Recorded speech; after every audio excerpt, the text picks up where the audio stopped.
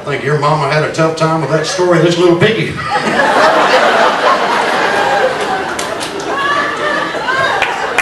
You seem to have one that's homeless. Better give him $1 because he's not wee nowhere. I broke my middle toe on my right foot about 3 weeks ago. Does anybody here know what a doctor does to fix a broken toe?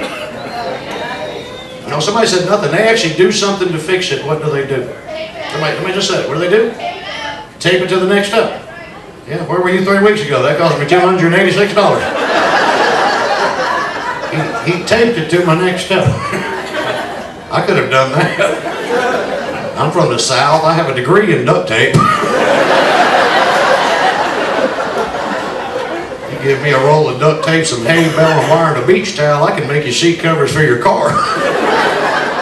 He taped it to my next toe. I walked out of there thanking God I didn't break my ankle.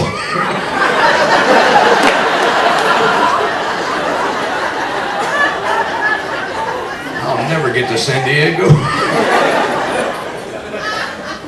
Sometimes I'm just funny on my left side. I guess between last night's show and tonight, I must have had a stroke.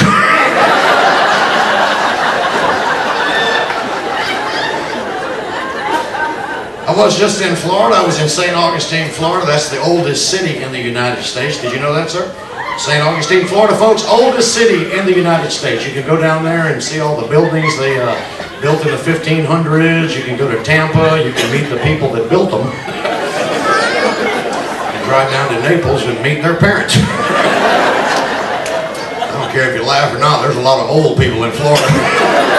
I was at the Walmart. The greeter was like, "Can I get you a basket?" I don't know. Can you? Clear.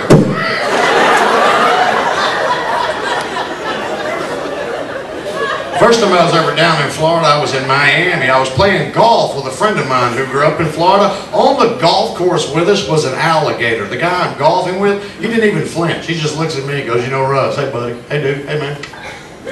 You know, those alligators can run 35 miles an hour."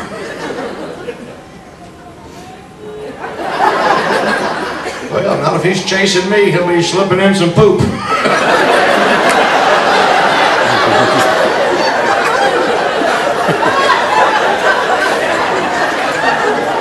Thank you, ma'am. Could you run around the room and make it seem like a crowd?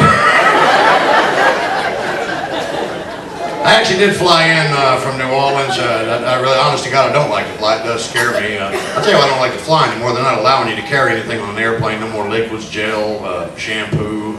I don't know if women can take makeup. I'm not sure about that one.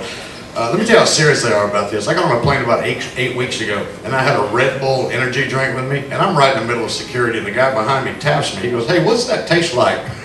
I said, "It's the bomb."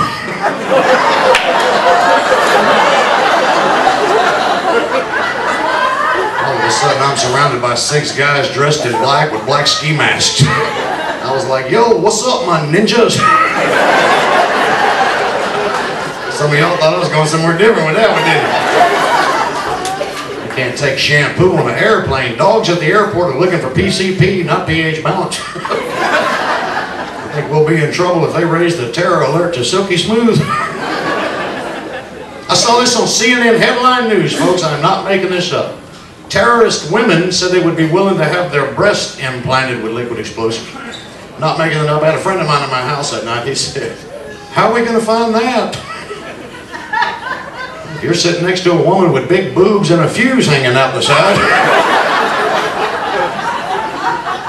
if she pulls her nipple ring like the pin on a hand grenade, you might want to duck. Some states you work, folks, you don't want to be there. I was in Alabama, stopped at a bank to use an automatic teller machine. Those people aren't even computerized yet. Oh, they're not. They just had this old guy sitting in a booth. He said, "Hand me your card and whisper me your secret number." A lot of people don't know this about Alabama. There's a state law when you get to the state line, you have to change heads. Did you know that, ma'am?